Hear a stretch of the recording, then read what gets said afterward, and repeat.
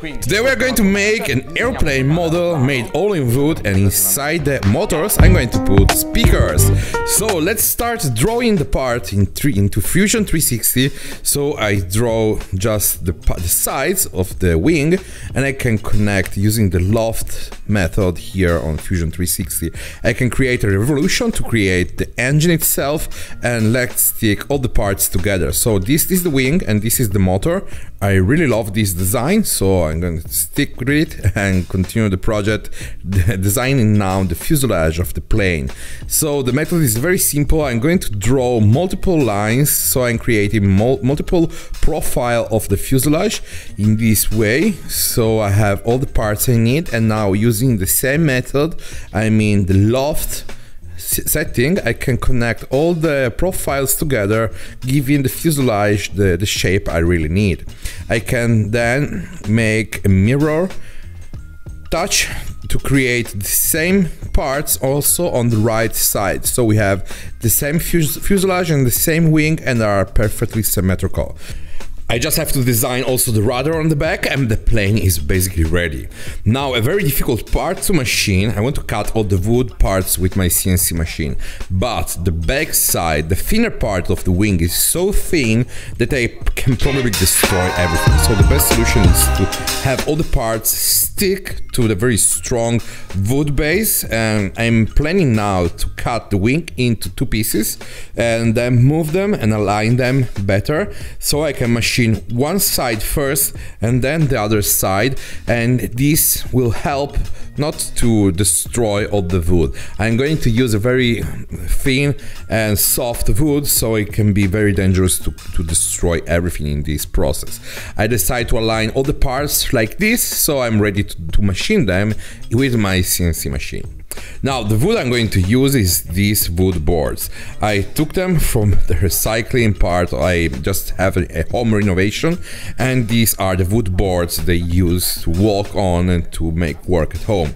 So I want to use this very cheap wood, and then design all the parts, and these now I'm making sure that everything fits inside the wood board I just have here in my hand. Maybe it's a bit too thick, so the solution is to make it thinner, and yeah, I have the perfect machine here in my shop.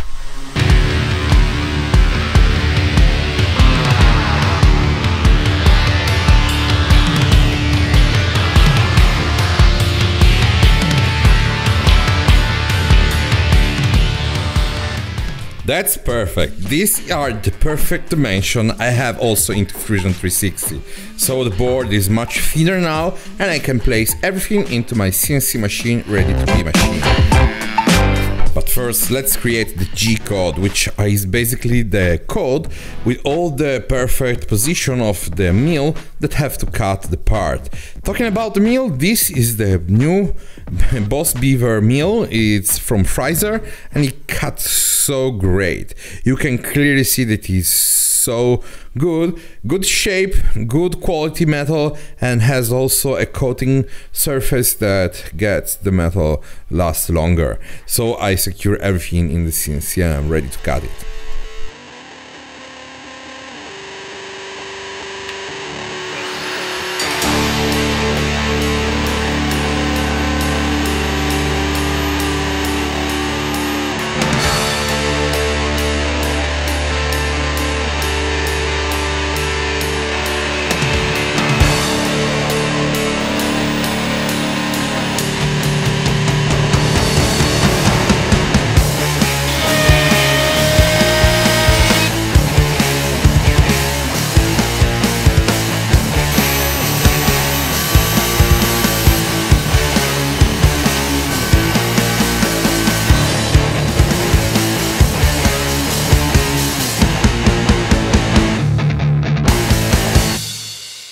So this was just the first part, removing as much material as possible. Now I have to smooth the surface and remove all these steps and stairs I have here on the wood.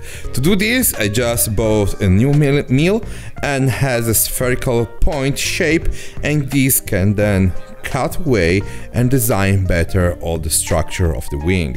You can see the point is so smooth and round, and I can use my Stepcraft CNC machine to machine all the surface and follow all the uphill and downhill shape of the model.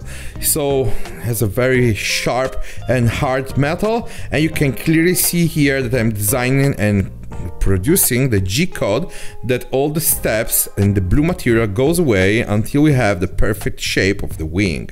Remember also to replace the chuck that is inside the mill, because we are passing from 8mm to 6mm, so we need to install a proper chuck inside the mill.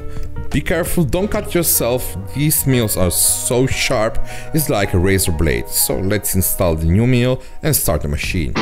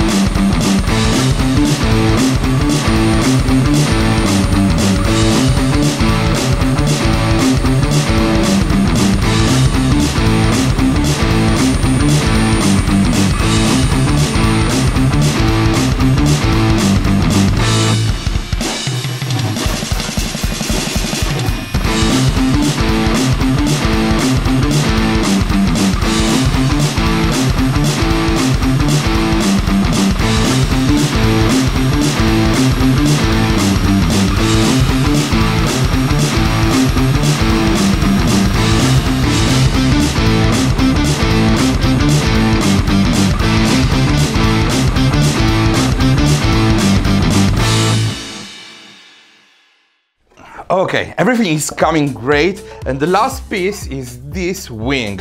And at this point I just have to remove all the parts from the wood blocks.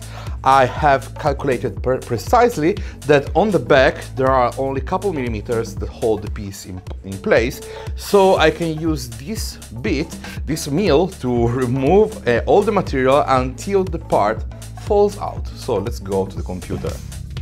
I can then install backwards all the wood parts we cut earlier, and using this mill I can cut layers of wood away. So this technique is very useful if you want to have a very thin layer of wood, especially if you are working with very soft wood, like in this case, and we can remove a very thin layer. I'm talking about 0.8 millimeters at a time. And unfortunately I can see here that I have my CNC not running through. I mean, the Z-axis isn't properly at 90 degrees. That's the reason why we are creating so many lines here on the wood. So it's something I have to fix later, but I'm pretty happy on how fast this mill can cut away layers. And after 3 or 4 passes I can clearly see now that the parts is perfectly removed from the wood base. That's amazing. Also because I can clearly see that it has a very thin layer, and the machine is so precise I can also clearly see through the wood like it's paper.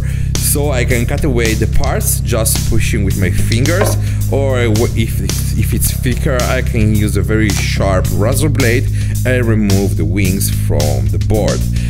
So let's see if the parts align. Yeah, and this is the wing, and it's so beautiful to see something so fragile made with my machine.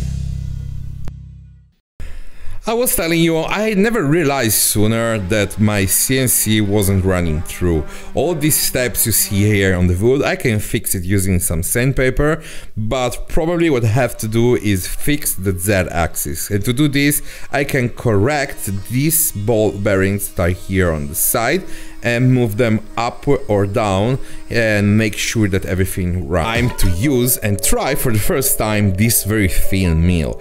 It's so precisely made I can cut also and engrave my logo into the rudder of the plane.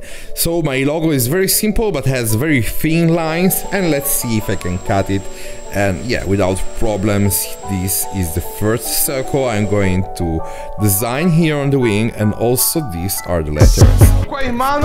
Now my plan is to mount and install two little speakers inside the motors, so we need to machine the holder, and in this case will be made in wood, and this part is much trickier because we need to machine it from one side and then on the other side. So after taking all the measurements with my caliper, I can then take everything into my computer and design the G-code.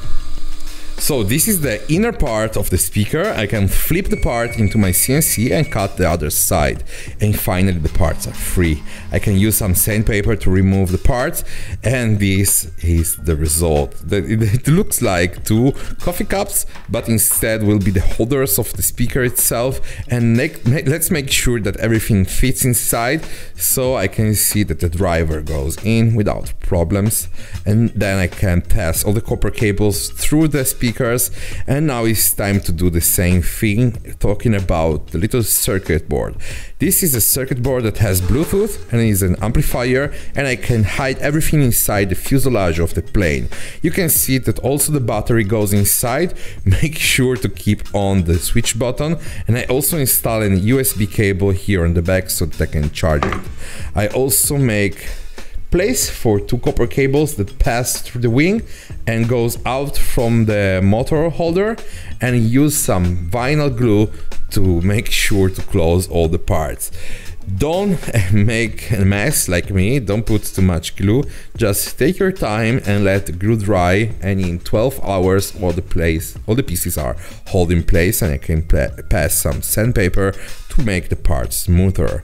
So the copper cables pass through the wing, and I really love the design. The airfoil shape is so beautiful now, and probably I can make in the future something like this, but with a hydrofoil thing, like we will see later. So let the glue dry and install also here on the back the wings and the rudder here, and let the glue dry as well. So after 10 hours finally the plane is taking shape. I just have to glue the two parts and the speaker here in the front. So the glue I'm using isn't perfect for this project because here in my shop there's too much moisture, and this glue create some foam if there is too much moisture in the shop. Before watching all the details of this plane, let's turn on the music and hear how these speakers sounds like.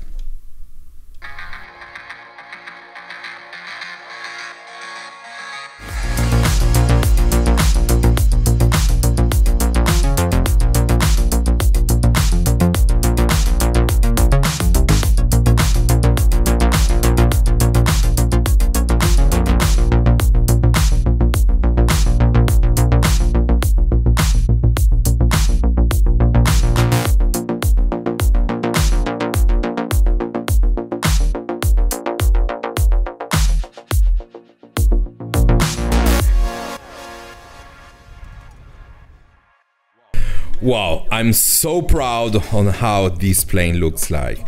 This isn't my real first project using my CNC, but it's so amazing. See how I can improve my projects and how I can control the CNC now that I'm working on it since 2 years now. I don't already put some finishing oil onto the model, so let me know in the comments below what you think is the best finish, if I have to apply maybe some wax or something else. And this will be a prototype. Later on I will fix some things. For example, this glue isn't the best. As you can see, it creates some foam here in the junction, and this is due to the humidity. I will also install the USB cable here on the top so that I can charge it better, because this plane will be mounted on top of the ceiling of my house, and having a charger here on the top will be the best solution, so I can keep it always charged.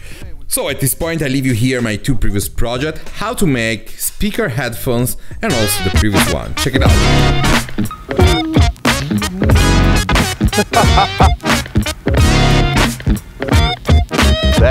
That's inexplicable.